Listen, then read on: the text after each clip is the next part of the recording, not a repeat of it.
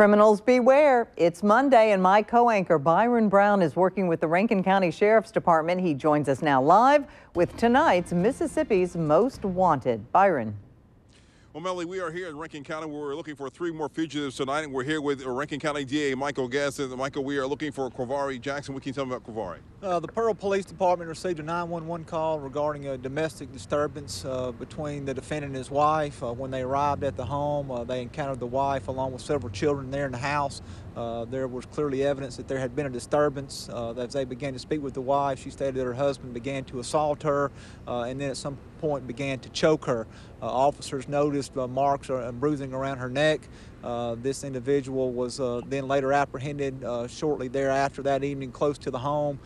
He has been indicted and failed to appear for trial, and his last known address is Prestige Lane in Pearl. Mr. Willie Garrett? Mr. Garrett, the Flowood Police Department had a confidential informant working with them. That confidential informant contacted Mr. Garrett and arranged to purchase $200 of cocaine.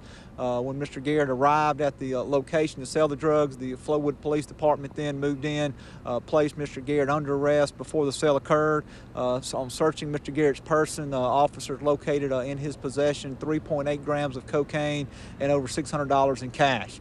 There is an unserved indictment for his charges, and his last known address was McCoy Drive in Brandon. And Terrell Jenkins is someone we featured before, but we're still looking for him. Yeah, still looking for Terrell Jenkins. Mr. Jenkins has been indicted and charged with 2 counts, one felony evasion, the other possession of stolen property.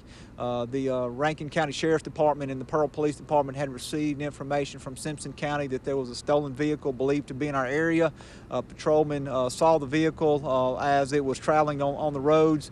Officers then fell in behind the vehicle and attempted to initiate a traffic stop. The vehicle then fled away at a high rate of speed. The chase ensued for several minutes.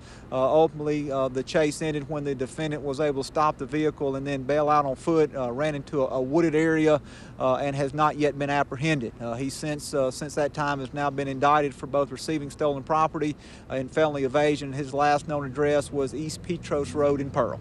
All right, thank you there, Michael. And if you know where these fugitives are, you can also go to our website, WJTV.com, and look at their mugshots again, or our Facebook page. And if you know where they are, call the Rankin County Sheriff's Department or Crime Stoppers. Melanie, now back to you.